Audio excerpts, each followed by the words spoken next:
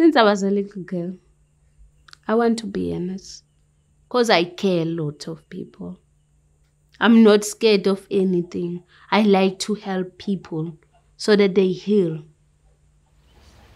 I'm doing home-based care. I'm doing screening. I'm doing health promotion. Give health education about lifestyle, about good habits. I give them their medicine on the point. Everything I do as a community health worker. I'm working here alone. I am the only one CHW here within this community. Some call me a nurse. Even I'm not a nurse, I'm not a qualified nurse. But the things that I'm doing for them, they appreciate a lot.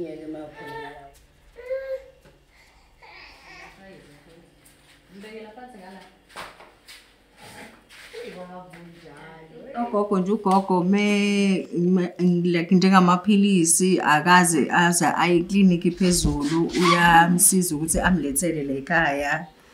Ya noma umuntu megula uyakwazi futhi azomsizela ekhaya. Everything is above our shoulders. Because someone who's raped come to me, tell me. Someone who's beaten by the husband, tell me. And Sinani, it's our mercy. Sinani is helping us a lot to give up this stress we are getting from the community.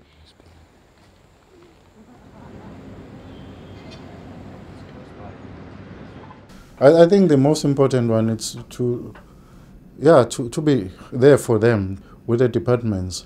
This kind of support they don't get in terms of self-care, also with debriefing. So as NGOs, that's where we come in and also create that platform for them to be able to talk, come together, sharing their ideas and how are they going to overcome those kind of challenges.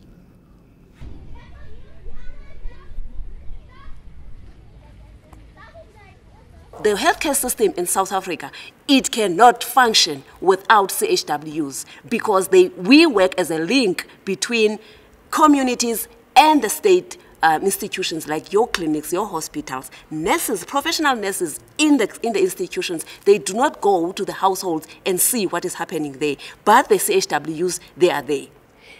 The struggle of CHWs is very big in South Africa. It starts with the non-recognition of community healthcare workers as workers. And it also goes beyond that. It starts from them going to the households doing their work without proper and good working conditions. They go out there without any provision of occupational health and safety. The money that are getting paid is so little so that they cannot even survive from it. In the expedition to Northwest. Medico International have been working with several NGO partners in South Africa for many years, and through their work with these partners they identified certain common themes, particularly around the well-being of community health workers, and they then brought together these 5 NGO partners in South Africa to explore this idea of, is there a common theme that we could work on collectively as a networking and advocacy project, which was quite a new initiative for many people.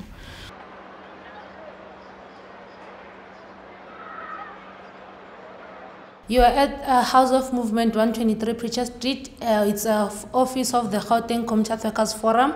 We're based in Gauteng. So we started this in 2012. Gauteng Community Workers Forum is an organization where it's run by the carers themselves who are actually doing the work. So going clinic by clinic, making people aware of their rights and everything, that's how we were able to organize the forum. In the organization, we've decided that we need some activities that was going to give a momentum to the struggle and also pushes the department to give us answers in due course that we are needing them, which is why we are having these mini campaigns.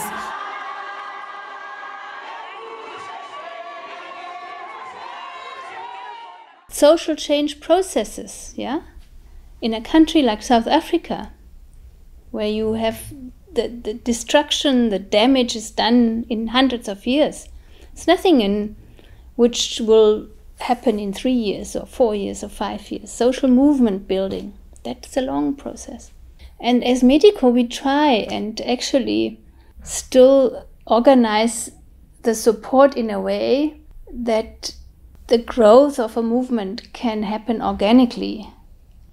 But when it comes to resources, yes, it's a responsibility to redistribute resources, I think.